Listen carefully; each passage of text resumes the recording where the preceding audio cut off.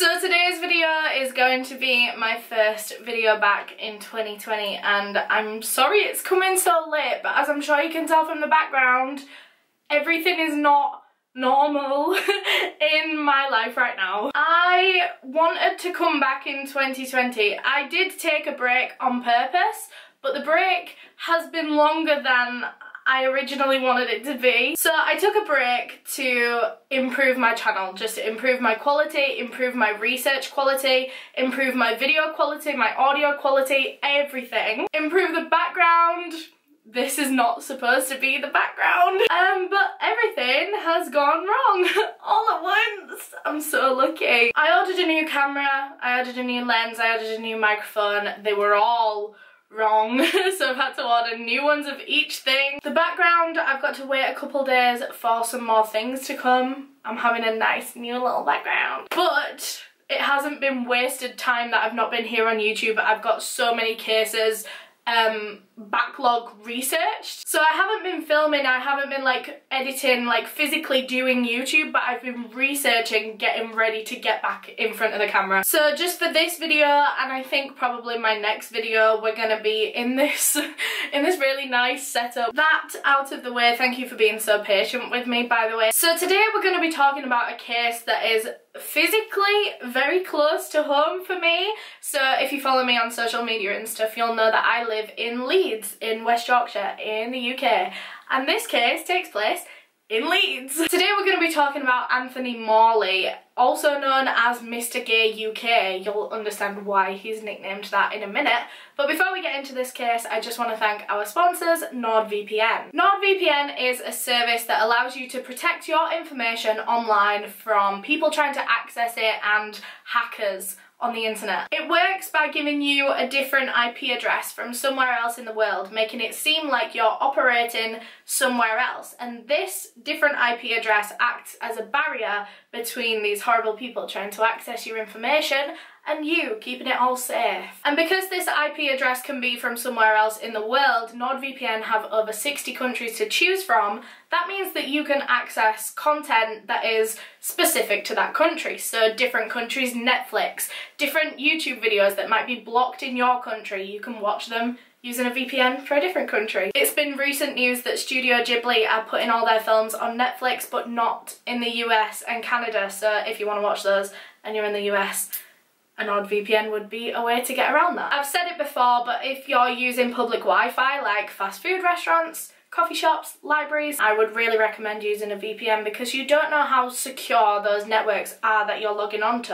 And NordVPN are kindly offering you guys 70% off of your subscription, making it just $3.49 a month, plus a whole month free added on. To take advantage of that deal, you can go through my link, which is down in the description, just nordvpn.com/Eleanor. Use the code Eleanor at checkout, and there you go. Huge discount. Thanks again to NordVPN for sponsoring this video, and before I get into this case, I would just like to give my usual disclaimer that I mean absolutely no disrespect to anyone that I talk about in this case. This video is for educational purposes, and everything that I'm about to say is just information that I have found on the internet and I'm compiling into one video. So yeah, like I said, this case takes place in Leeds, which is in West Yorkshire in the north of England.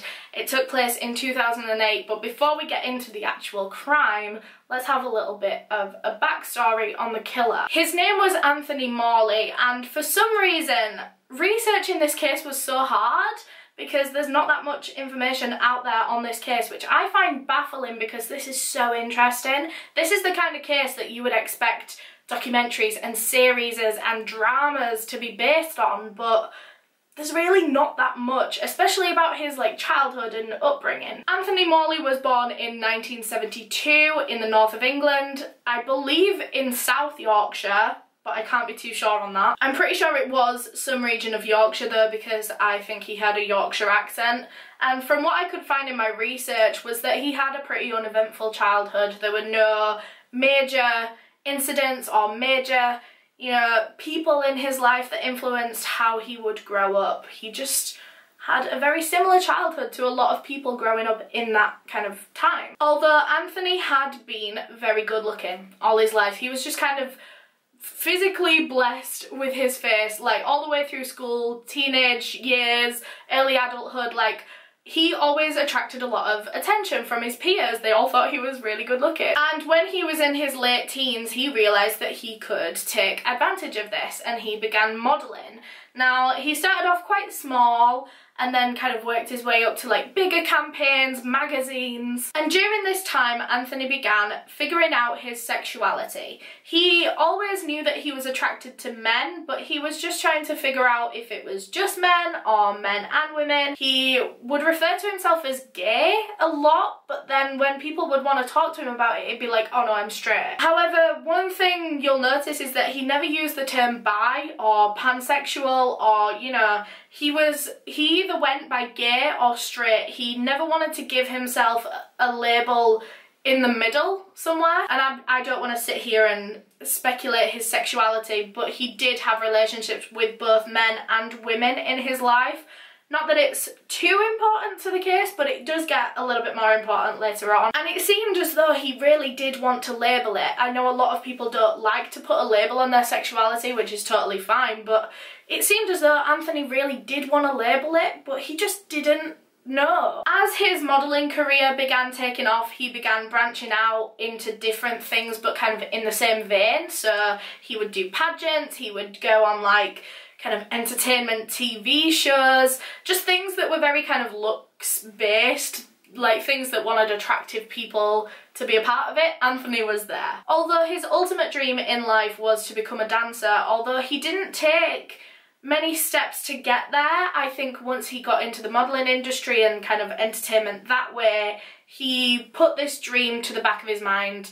It was always there, he always wanted to be a dancer, but it's not like he was actively, you know, going to dance classes and taking dance jobs. He was just taking any job that he liked the sound of. In 1993, when Anthony Morley was 21 years old, he entered the first ever Mr. Gay UK contest. I don't really know how to describe Mr. Gay UK because it's kind of like part beauty pageant, part talent show, part dance contest. It's, from what I could see anyway, I've never been to one, I've never like seen it live in action, so I can't tell you exactly what goes on, but I believe it's like a mixture of all those things, but just for gay men in the UK. And the grand prize of this competition, the winner of Mr. Gay UK, would win £1,000 and a holiday to Gran Canaria. Men would apply from all over the UK in their local gay clubs, so there were about 14 clubs all over the UK, and you would just go to your nearest one if you wanted to apply for this, and they would do mini contests in each of the local clubs, and a winner would be found for each city or each club, and then the winners of all of those 14 clubs would meet up in London at the famous gay club Heaven, and there they would battle it out for Mr. Gay UK, the proper title. So Anthony Morley went to his local gay club in Doncaster in South Yorkshire, and he signed himself up. And he won his mini contest in the Doncaster club, which meant he travelled all the way down to London and competed against 13 other winners from around the UK, and Anthony Morley actually won. The first ever one of its kind. This was the first ever Mr. Gay UK that has been put on. Since then, it's been on every single year up until about 2014, I think. I think it's stopped now. But yeah, winning this title led to so many more opportunities for Anthony. He was in pride parades all over Europe, all over the UK. It led to opportunities in modelling and advertising, dancing, just a lot of random things in the entertainment industry as well, like game shows, which you'll see in a second.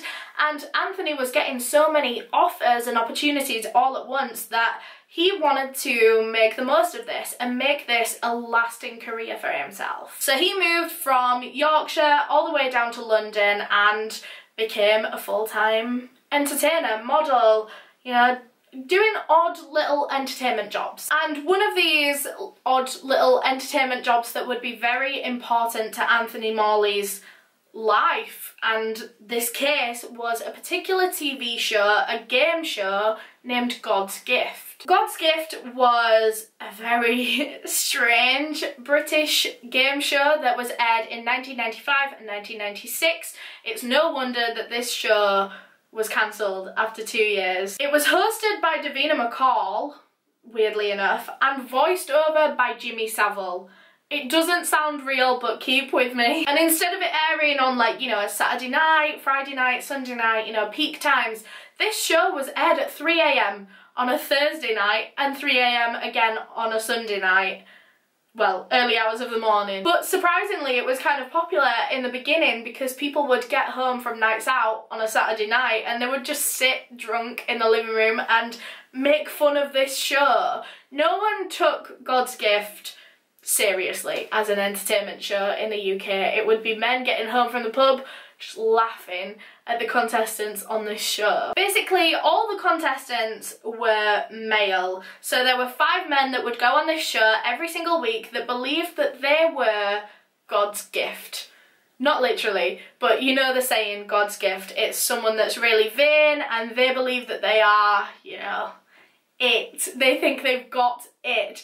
And so 5 men that thought that they were God's gift all came together on this show every week to battle it out and see who was God's gift. So the challenges that these men would do on this show were strip teasers, random challenges, like showing off skills, question rounds where like the audience would talk to them and vote a winner and stuff. Each show had a live audience, and then at the end of the episode the live audience would vote which of the 5 men they think is the sexiest, and he would win. The live audience on God's Gift was usually all women, but every so often they would have a gay special where the audience would be full of gay men and the 5 contestants would also be gay men. And at the end of each episode, when one man was crowned God's Gift, they would find a member of the audience that they think is the sexiest and they would ask them out on a date, and then it would be filmed and put in at the end of the episode, this date. Kind of like dinner date kind of situation. Well, one day Anthony Morley landed a role on this show. He was one of the 5 contestants that thought he was God's Gift.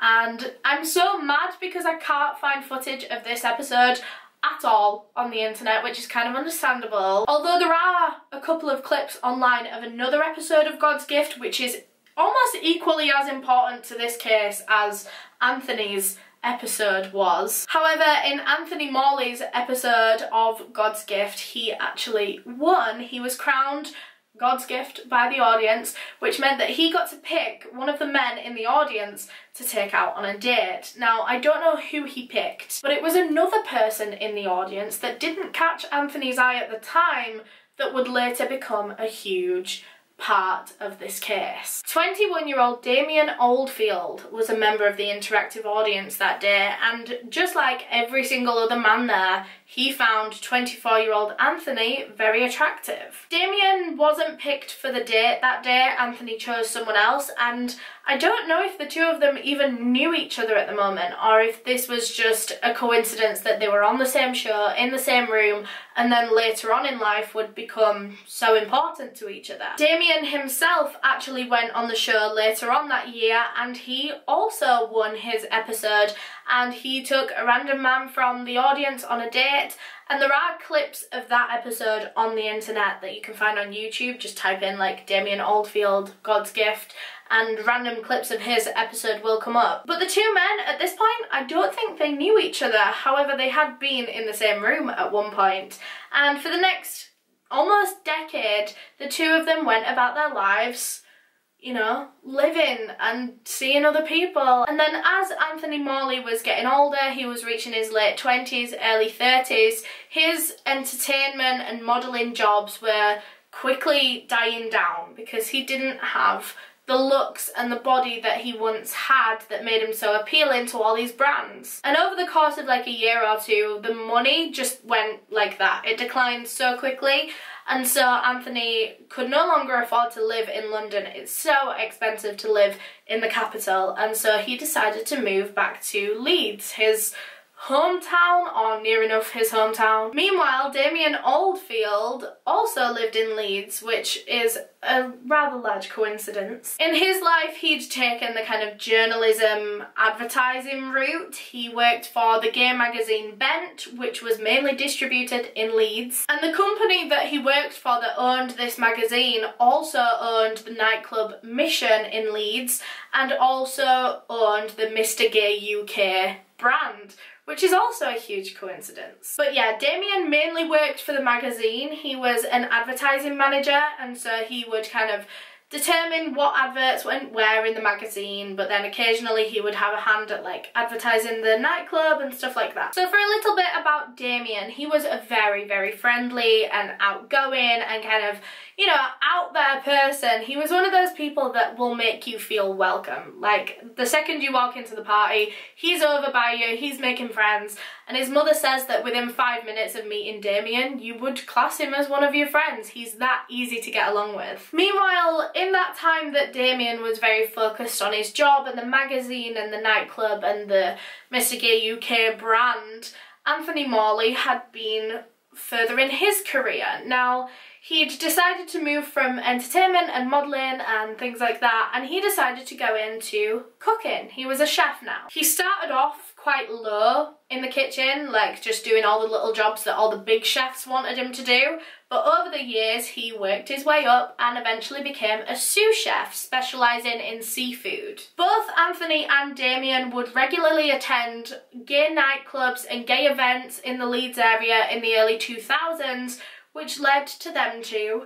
meeting each other and forming a relationship. They began seeing each other for a little while, but then eventually broke things off because, like I said, Anthony all his life just had issues coming to terms with his sexuality. Like, one minute he thought he was straight and he was okay with that, and he would get into relationships with women, and then all of a sudden he'd have this thing come over him where he's like, I don't like women, I like men, and he would get out of this relationship. And the same would happen with men. He would find a man that he really liked and he really got on with, really connected with, and then all of a sudden he would freak out and think, I'm not gay, I don't like men, I'm straight, and he would break things off. He had a very hard time communicating this with his partners.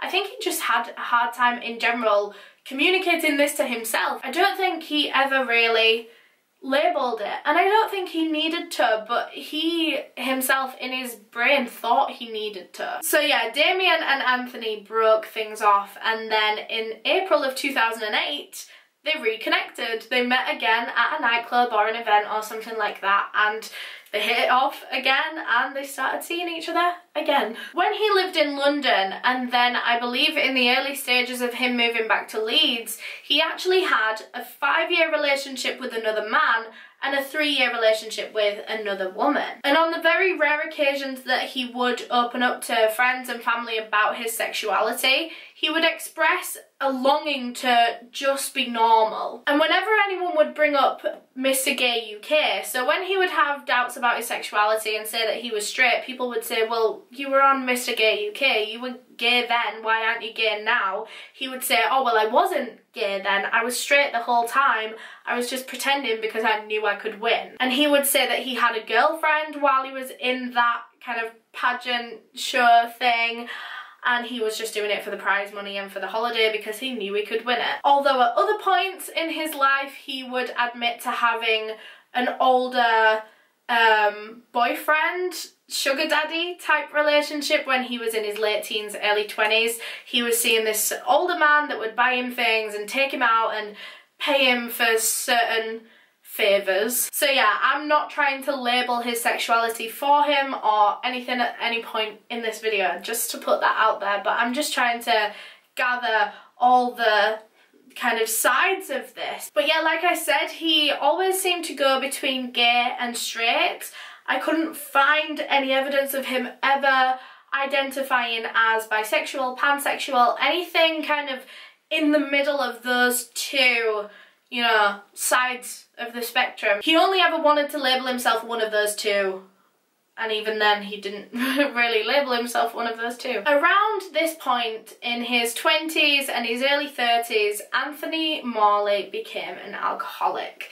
Now, psychologists have put this down to potentially 2 triggers in his life. The first being him desperately wanting to decide his sexuality and to label it, so much so that he turned to alcohol to kind of suppress that and take his mind off that. And psychologists have also put the alcoholism down to his failing modelling career. Maybe he felt as though he never really achieved his full potential. Maybe he was sad that he had to let that life go. And also the dancer thing as well. Like I said, his ultimate career goal was to be a dancer, but he never really took the steps to get there. He never took dance classes, never, you know, did dance auditions much. And I think he kind of realised that, you know, dancers are in their physical prime when they're in their younger years, late teens, early 20s. And I think he was realising that now, not that it was too late, but he'd kind of wasted his prime years not doing what he really wanted to do. So yeah, he turned to alcohol, and alcohol really changed Anthony Morley. When he had a drink, he became mean. He was mean, he was violent, he was aggressive, he was jealous, which when he was in a relationship, that really did not gel well with his lifestyle, because he would become so irritable, and it ended a lot of his relationships, did his alcoholism. I was saying that he had a 5-year relationship with a man earlier in his life, and that actually came to an end one night when Anthony Morley was drinking, and he and his boyfriend got into an argument, and Anthony pulled a meat cleaver on him. This argument was about money. It was something that a lot of couples do argue about, and his boyfriend said that they had this argument and then they were just sat on the sofa watching TV. Like, the argument had stopped, they'd stopped talking to each other and they were just sat in silence watching TV, and he thought the argument was over. But then the boyfriend says that Anthony Morley got up off the sofa, went into the kitchen for a few seconds, and then came back in and sat on the sofa again. So the boyfriend didn't think much of it. They were sat there for another 5 minutes just in silence watching TV, and then all of a sudden Anthony Morley leaps up with a meat cleaver in his hand and begins threatening his boyfriend. Luckily, Anthony lost his footing because, like I say, he was drunk and he fell backwards, allowing his boyfriend at the time to run outside and run to safety somewhere and call the police. So his boyfriend ran to a phone, I think he went to a neighbour's house or something, called police and an ambulance because he feared that Anthony Morley inside would have probably hurt himself. So the ambulance arrives, police arrive. The ambulance actually gets there first, and Anthony Morley is stood in the window of the bedroom upstairs shooting at the ambulance with an air rifle. Another time when Anthony was drunk at a bar, he threatened a man, grabbing him by his jumper, by the neck of his jumper, and saying that he could kill this man with his bare hands. Anthony was kind of a notoriously bad drunk in the Leeds gay scene. Everyone that went to those kind of clubs on those kind of nights knew to stay away from Anthony Morley when he'd had a drink. On April 23rd, so they reconnected in the April, so this was still very fresh, Anthony and Damien were texting, and Anthony said, "Would you like to come over to my house tonight? I'll cook you a nice meal, we can have a few drinks, but on one condition, is that we take it slow." He expressed his concerns about his sexuality. He's still coming to terms with it. He's still not 100% secure in it, and so he didn't want Damien to rush him or force him to, you know, do anything or come to terms with anything, and Damien said no, that's completely fine, and they agreed to see each other on the 23rd. And then just a few hours later, at 2:30 AM in the morning, a local takeaway had the shock of their lives when a man stumbled through the front door in a white robe, white flip-flops, and covered in blood. And it was Anthony Morley. Anthony stumbles in, covered in blood, and tells the guy behind the counter to call the police. Now, there's conflicting reports on Anthony's exact quote, because I'm assuming the guy behind the counter didn't remember this word for word, because you'd be confused, you'd be scared, your adrenaline would be so high, it's hard to remember things word for word. So one of the quotes that I found that Anthony said when he walked and said this takeaway was, "It's this lad. He tried to rape me, so I stopped him. Another quote I found that Anthony might have said in that moment was, I've killed someone, call the police. Someone tried to rape me, so I killed that person. What have I done? So police arrived at the scene and arrested Anthony Morley immediately and took him to the police station while other police went inside the flats. And nothing could have prepared those police officers for what they were about to find. The first thing they noticed when they walked inside the flat was that it was just covered in blood. And I mean, they did kind of expect this from the state of Anthony. You would expect the flat to also be covered in blood. They walked in and they found the body of 33-year-old Damien Oldfield lying on the bedroom floor, and it was in a terrible physical state. There were bones and flesh and muscle just exposed everywhere because his skin had been like hacked at and cut off in places. Although I do believe all his limbs were still connected to his body. It was just the skin and the flesh itself that had been cut from him. Not all of it. He did still have quite a bit of skin attached to his body, but there were certain parts where it was clear that Anthony had, you know, intentionally cut large chunks from. Police called crime scene investigators who came to have a look at the whole flat. Meanwhile, Damien Oldfield's body was taken for an autopsy. The autopsy found that Damien was most likely attacked from behind and possibly didn't know that he was about to be attacked. The first thing that happened to him was that his throat was slit, and this cut his jugular vein and caused him to bleed a lot. That would have been, you know, enough to kill him as it was, but Anthony didn't stop there. He'd then been stabbed over 30 times in the back, in the chest, in the thigh, in the kind of throat, neck area. Damien was missing a rather large chunk of skin and flesh from his thigh, like 30 centimetres by 15 centimetres, and it was cut very messily. On his chest, a very similar sized chunk had also been cut, like right on his pectoral, and Anthony Morley had actually placed a credit card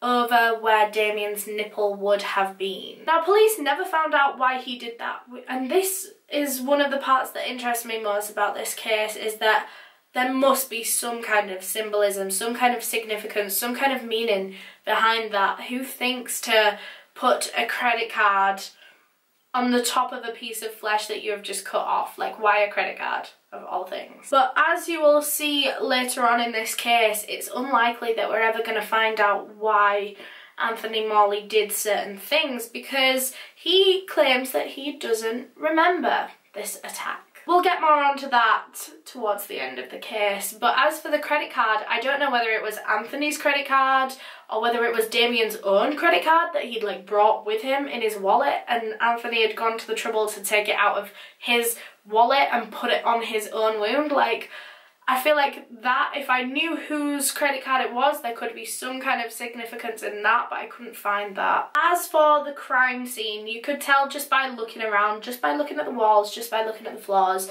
that this murder and the aftermath had been brutal. Professionals have said that there doesn't seem to be any signs of struggle from Damien, which aligns with the autopsy that says he was attacked from behind. However, this does contradict the rape claim from Anthony Morley. So Anthony Morley says that he did this because Damien tried to rape him. Now, the autopsy says that Damien didn't know that he was being attacked. And I don't want to kind of say that Anthony's lying about, you know, sexual assault at any point in this. Please don't take it like that. But as, you know, like an objective, unbiased reporter on things like this, I've got to look at it from all angles. And of course, Damien's not here to defend himself from these claims, so I mean, I've kind of got to argue both sides. Crime scene investigators said that there was no evidence that sexual activity had taken place. Now, that is one thing I don't understand. How can you tell? Because supposedly Anthony said that Damien was trying to perform oral sex on him. How is that something you can tell by looking at the crime scene? I could maybe understand if it was penetrative sex, because there could possibly, you know, by looking at the body, the human body, you can tell whether it's been forcibly penetrated or not, but with oral sex, is there a way of telling? I don't know. Again, we'll get back to that in a minute and the sexual assault claims, but let's carry on talking about the actual crime scene. In the kitchen, crime scene investigators walked in to find a half-cooked and half-eaten meal on the side, and then they looked on the kitchen side and saw a chopping board with 7 more half-cooked chunks of meat on it. And you guys are probably thinking the exact same as the crime scene investigators were thinking in that moment. They have a body, a dead body with chunks missing from it, and there's raw meat cut up in the kitchen. The likelihood that this was Damien's body was very high, and they were very concerned, and so they sent those pieces of meat off for testing, and it came back that it was human meat. It was flesh from Damien Oldfield's thigh, and not only had Anthony Morley cooked the meat, he'd also seasoned it, which is the bit that gets me over everything else in this. He seasoned human meat. He put olive oil in a pan, he cut up fresh herbs, not even something out of a jar. He went to his fridge, he got fresh herbs out, cut them up, put them in this pan and cooked this human meat like it was a normal meal. The bits on the chopping board, so like I said, there were 7 bits on the chopping board and 1 bit on a plate. Now, the bits on the chopping board were kind of raw on the sides still, suggesting that Anthony had originally cooked this piece of flesh as one big piece and then taken it out and cut it up thinking that it was done and found that it was raw on the inside still, and so he just put the 1 piece of meat that was found on the plate back into fry. And this chunk that was on the plate, like I said, was half eaten. And Anthony lived alone. He didn't have a pet, he didn't have a dog. It must have been him that ate that human flesh. But another smaller chunk was found in the rubbish bin in the kitchen, suggesting that Anthony had tried some of this human flesh on the plate and didn't like the taste of it and spat it out in the bin. In retrospect, police said that they had noticed a smell when they entered the flat. It smelled like cooking. It smelled like someone was cooking pork, one of the police officers likened it to. He said it wasn't an unpleasant smell like you would expect burning human flesh to be, and police had just assumed that Anthony was cooking his dinner. Police found a meat cleaver in the kitchen on the kitchen side, and it didn't have that much blood on it. It had a little bit on it, but not enough to have been one of the weapons used to kind of dissect Damien's body. It had like grease on it rather than blood, and so police determined that this had been the tool used to cut the meat when Anthony had taken it out of the frying pan and decided it wasn't cooked enough. He then cut it up into 7 pieces with the meat cleaver. Like I said, Anthony Morley was arrested at the scene, and he says, still to this day, that he does not remember killing Damien Oldfield. He says he was in some kind of blind rage. This man had just tried to rape him, and so he went off and just killed him, and then suddenly he woke up from this state, realised what he'd done and gone to the takeaway to confess. So because the only eyewitness of the event says that they don't remember it, police have had to theorise what happened that day, and they used text between Anthony and Damien, they used even the contents of Damien's stomach and things like that to determine how that day went. So like I said, that morning Anthony and Damien were texting each other. Anthony invited Damien round for a meal and some drinks, and Damien accepted. Anthony said he wanted to take things slow. Damien said, yeah, that's not a problem, and he came round to Anthony's flat where Anthony cooked him a meal of fish, which is what he specialised in at the restaurant. They had a few drinks and then they went up to Anthony's bedroom to watch a movie. They watched Brokeback Mountain, they were laid in bed together, cuddling. Bear in mind, they are both drunk at this point, and we know how Anthony gets when he is drunk. He gets violent. And Anthony says the next thing he remembers is he'd fallen asleep and he wakes up to Damien trying to perform a sex act on him. He describes in that moment waking up and feeling more betrayed than anything else. Of course he's feeling a load of different emotions, like this is a very bad situation to be in, but he just felt really betrayed. This was someone that he'd confided in about his, you know, about how sensitive he was about his sexuality, yet this man had taken advantage of him when he was drunk and asleep. Damien had acted, if all of this is true by the way, Damien had acted supportive and understanding of Anthony's wishes to take it slow, yet Anthony had woken up and, you know, Damien had initiated sex unconsensually. A quote that Anthony said to police was, "I remember feeling that he was on top of me doing what he was doing. I felt numb and out of control. I felt uncomfortable and betrayed. We talked about the whole situation and I wasn't comfortable having a sexual relationship when we'd only just got to know each other." Anthony then says he flew into this blind rage and the next thing he remembers, he'd snapped out of it, he was covered in blood, there was, you know, cooked pieces of human flesh in his kitchen, and Damien was dead. So he went from waking up from his nap to Damien, you know, sexually assaulting him, and then the next thing he remembers, he'd murdered, cooked, and eaten him. So he stumbled outside of the house. He knew he had to go and tell someone. He knew he had to confess to this. He stumbled outside of the house, and like I said, at this point it was like 2:30 a.m. Where is open at 2:30 a.m? Takeaway shops. And so he goes to the closest takeaway because he knew someone was going to be there for him to confess to and they could call the police. He stumbles in and says that he killed someone. Anthony said that when he was in this episode, he must have gone into a kind of autopilot state because he is a chef. What do chefs do when they are confronted with a dead carcass? They cut it up, they cook it, and they eat it. He told police, at some point Damien's body had just become something I would deal with at work, a piece of meat. That's the only thing I can think of. That was my daily task, preparing meat. Some police have doubted that Anthony really was in this kind of psychotic episode. I don't want to say psychotic episode because some people tell me it's not a psychotic episode, but I don't know how to word that. You know, when you're just completely not thinking straight and you're in some kind of episode. Some police don't believe that to be true. They believe Anthony is just saying that just to try and get a lesser sentence. Some officials, like I said, have even doubted that Anthony was sexually assaulted by Damien. And I don't really want to comment on that much because that's a very sensitive topic. Obviously it's a two-sided story and one of those people is no longer here to give their side.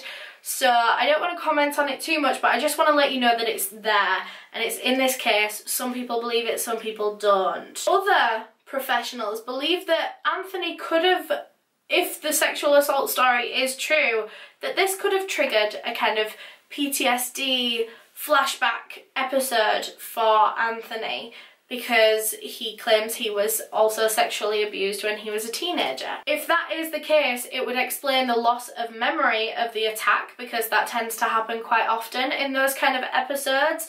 It would also explain the dissociative state that he was in when he did it. I don't know much about like PTSD flashbacks and how that affects your body, but that's what I read in my research. As part of this kind of like court hearing and everything to see if Anthony was actually mentally unstable, he saw a psychiatrist and this psychiatrist said that there was no sign of mental illness in Anthony at all, and he never mentioned any kind of flashbacks, any kind of PTSD, and of course if you're having a psychiatric assessment they ask you if you've ever been through anything like that, and Anthony didn't say anything. The psychiatrist said they didn't think he dissociated or anything like that. He didn't explain any other symptoms of PTSD or any other symptoms of any mental illness. He just had the memory loss, which is convenient. So back to the police theory, it is believed that Anthony, like I said, initially slit Damien's throat from behind,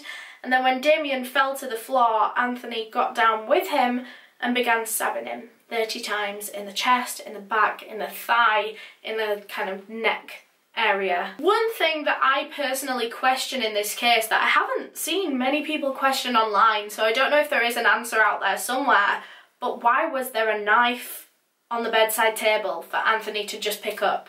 You know, if the sexual assault story is real and he'd just woken up from a nap and this man was sexually assaulting him, why was there just a random knife or a blade or something on the bedside table for him to attack him with? And how did he do it from behind? I don't know, because this case as well seems like something that was planned in advance. I mean, he cut a chunk out of this man's thigh, cut it up, seasoned it and cooked it, and then ate a little bit of it. That sounds like a fantasy that someone, like a sick fantasy that someone has had for a long time.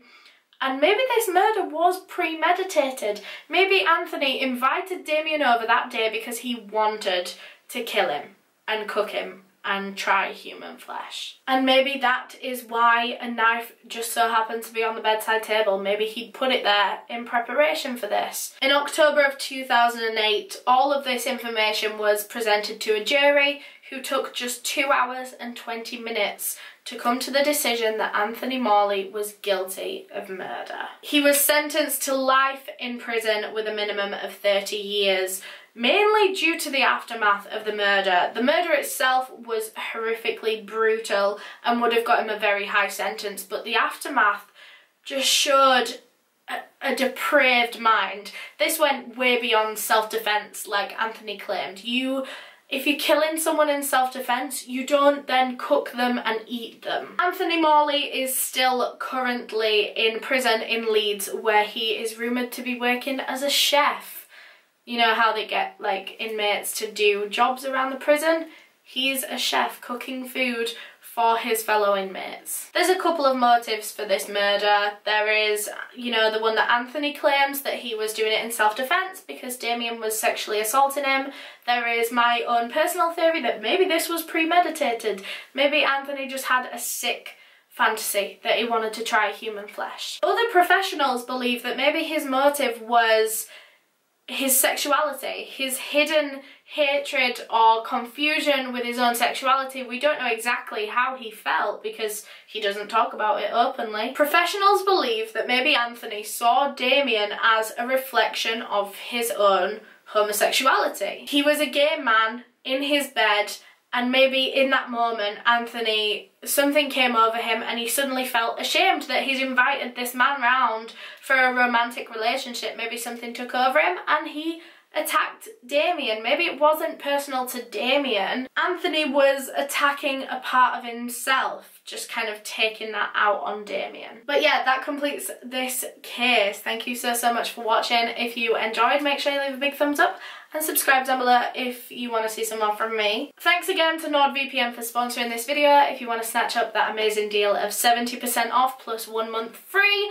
make sure you go into my link nordvpn.com/Eleanor and use code Eleanor at checkout. The link to do that is down below in the description. A huge thank you to all of my channel members. All of their names are on screen right now. If you want to become a channel member, you can click the link in the description or click the join button if you're on a desktop. There's 2 tiers to choose from. Everyone on tiers 1 and 2 will get access to a community page where you can suggest cases and get your requests fast-tracked. And exclusive to tier 2 members, they will get their name on this end screen at the end of every single video. But yeah, thank you so much for watching, and I will see you in the next one. Bye!